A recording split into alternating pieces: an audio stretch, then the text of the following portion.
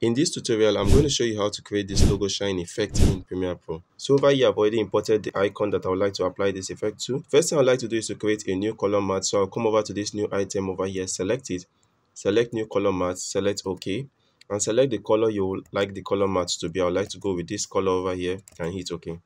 And hit OK once more. And drag this color matte to our video track layer 1 right under our icon over here.